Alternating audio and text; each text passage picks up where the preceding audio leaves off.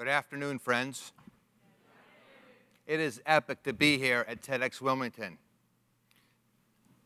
It's a gift, and I brought you a gift, and we're going to hold on to that gift until the end of the talk, if that's okay with you all. When I was 5 years old, I knew two things. I was going to join the Navy, and I was going to be a chef. And as a small kid growing up in a smaller town in Ohio, chefs were like ghosts. You knew what they were, but you never saw them. The only chefs I knew about were Julia Child, the French chef, Bon Appetit, and Graham Kerr, the galloping gourmet. Every one of you in this room and every one of us on this planet is blessed with a gift. And it is your personal responsibility to use that gift. It is an inheritance from the universe that you must share and bless other people with your gift. And in turn, you will receive blessings to the point where you will grow and prosper and roam this planet like the spiritual giant the universe has intended for you to be. Whether your gift is service, be of service to others. If it is in teaching, teach. If it is giving mercy, give it cheerfully. We all have gifts, ladies and gentlemen. How many people in this room here are aware of their gift and are using their gift by show of hands?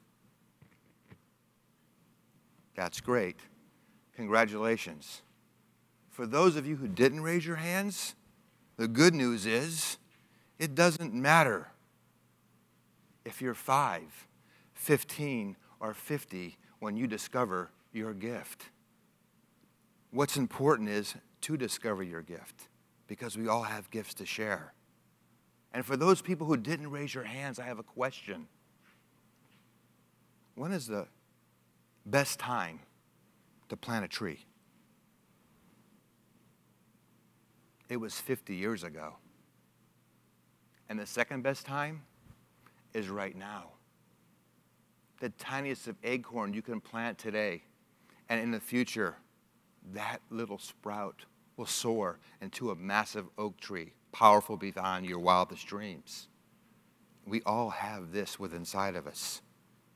You know, when I was about 7 or 8 years old, my older brother Doug, 3 years my senior, had this quote on his bedroom door. It's known as "Press On." It was by Calvin Coolidge.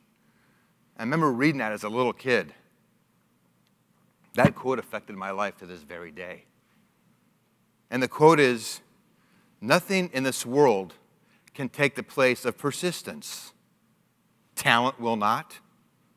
The world is full of unsuccessful men with talent. Genius will not. Unrewarded genius is almost a proverb. And education will not. The world is full of educated derelicts. Persistence and determination alone are omnipotent. The slogan 'Press On' always has and always will solve the problems of the human race. I didn't know what persistence was, and I didn't know what omnipotent meant. And I said, "Doug, what does that mean?" And he gave me Noah. Not the Bible, Webster. And I looked it up. And little did I know, as an 8-year-old child, I was the personification of persistence. You see, my friends, because 2 years earlier, I had developed a rare bone disease. And I give a shout out to the Cleveland Clinic, the best hospital in the world, whose doctors properly diagnosed me with Perthes disease. It's a bone disorder. I was in traction for 12 months of my life. And then after that, I wore a full-length metal brace that kept my left leg immobile. I was ridiculed, handicapped, gimp, hop along. I couldn't do the things that normal little boys could do. I couldn't run or jump or ride my bicycle or play Little League. But it didn't matter, because while my leg might have been immobile, my mind was engaged. And I began to architect my life because I knew two things. I was going to be a chef, and I was going to join the Navy. And at that moment in time, ladies and gentlemen, persistence became as common as salt and pepper and a sharp knife in my repertoire. And my life, my career has been amazing. And armed with nothing more than a diploma from Firelands High School in Oberlin, Ohio, and serving on the U.S. Navy on a submarine, my career has jettisoned me to the Emmy Award-winning show Top Chef, to the Atlantis Resort and Casino, to the Bellagio, and a flotilla of others. Because I was persistent. I joined the Navy, and I cooked on the USS Patrick Henry. I did 5 patrols. I served the men who served our nation. Submarine sailors are the best fed personnel in all the armed forces combined. After my honorable discharge from the U.S. Navy, I merely traded in my Navy blues for Chef Whites and continued to use my gift every single day. I moved to New York City and I bit the Big Apple with everything I had. It was in the 80s, the decade of Gordon Gekko and greed is good, and Reaganomics proclaiming that ketchup is a vegetable. But we all know that a tomato is a fruit, at least botanically. I was captivated by the glitz and glamour of Gotham. I was always dreaming in the city that never sleeps. And I saw things there that affected me dearly. And another tool that I learned to put in my repertoire from my time in Manhattan is to be present. Call it what you want.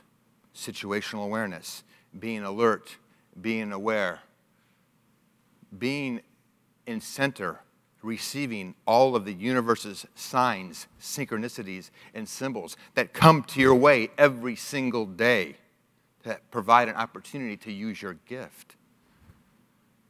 And during this time in New York City, I would witness these individuals rummaging through the trash to get someone's discarded pizza crust or that last couple drops of soda for their minimum daily requirement.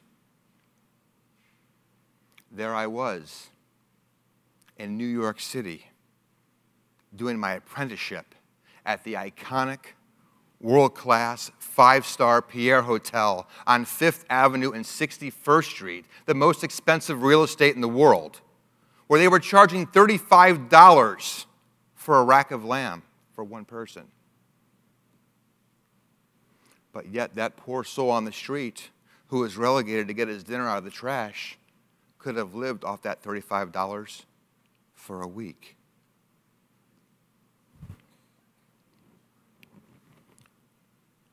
All these juxtapositions, they crystallized. And in a moment, there was a maxim that was created, and a personal imperative that I must use my gift to help others. You know, folks, I've cooked meals that cost people $5,000 a head. I've cooked for people as little as $1 a day. I've fed Guatemalan refugees spring rolls in the rainforest. I've been to South Africa with a contingent of 160 chefs from 30 nations feeding the down and out in Soweto and raising awareness about the plight of hunger and raising funds for the 2 biggest charities in South Africa. I fed Bill Clinton Kobe beef and foie gras at the Bellagio. I cooked for Carlos Santana on my birthday at Jazz Fest in New Orleans, dishing up the crawfish etouffee. And here comes Carlos. I said, "Hey, Carlos, it's my birthday." "Happy birthday." "How you doing?" "I'm blessed." Whoa. His spirituality hit me with the intensity of a ghost pepper. To this day, I'm in awe of meeting that man and standing in awe of his greatness. You know, my last vacation, ladies and gentlemen, wasn't at some sandy beach in the Caribbean. I didn't go rock the Casbah in Morocco. I bought a round-trip ticket from DFW for a 13-hour jet ride to Manila, Philippines, where I fed 400 little ones. They call them dumpster kids because that's where they exist.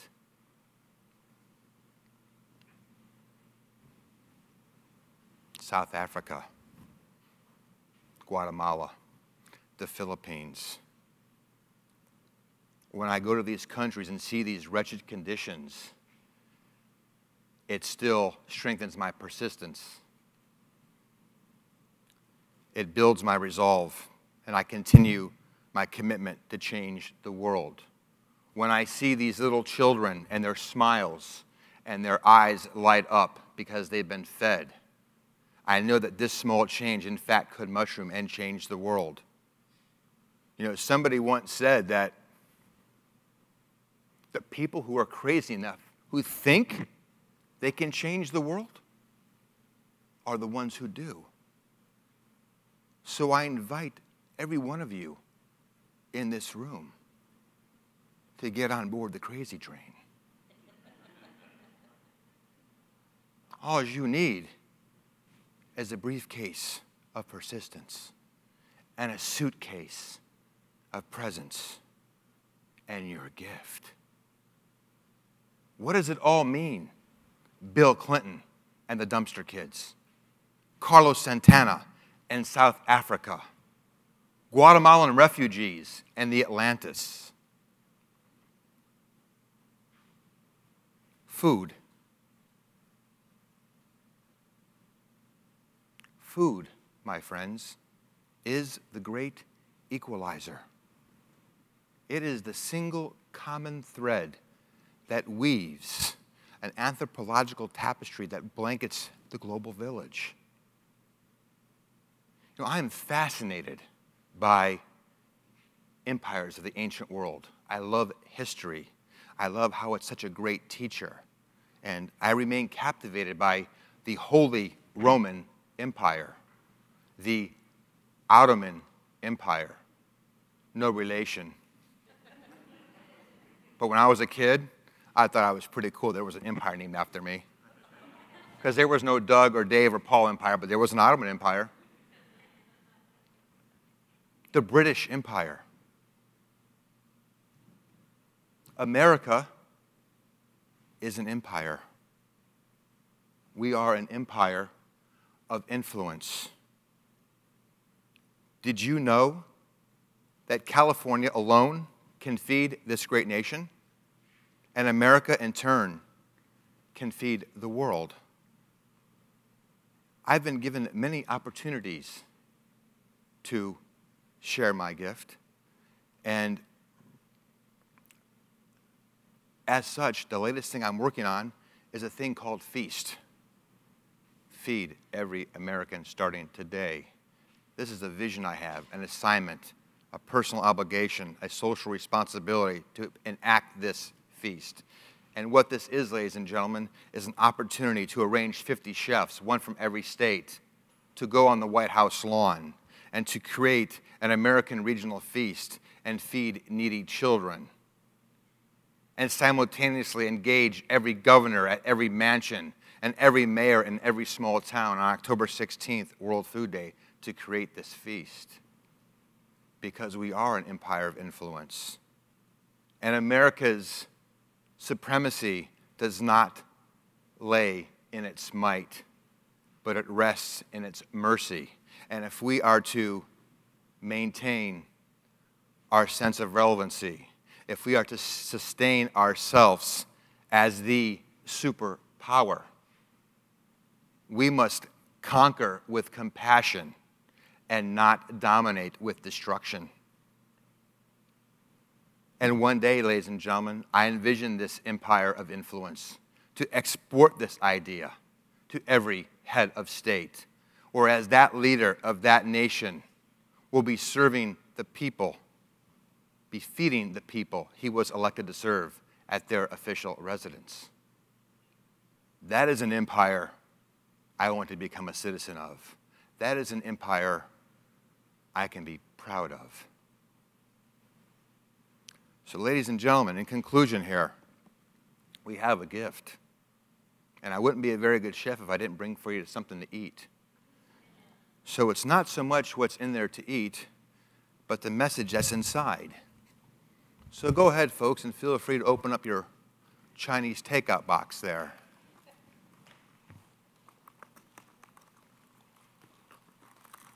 And inside there, ladies and gentlemen, is a handcrafted Belgian chocolate fortune cookie. Wow, says somebody.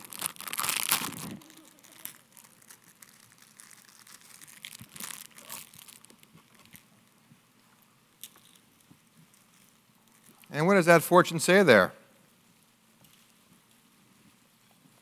The present is you. Share your gift. Be the one who is persistent.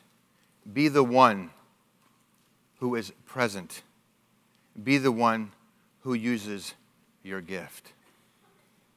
Thank you.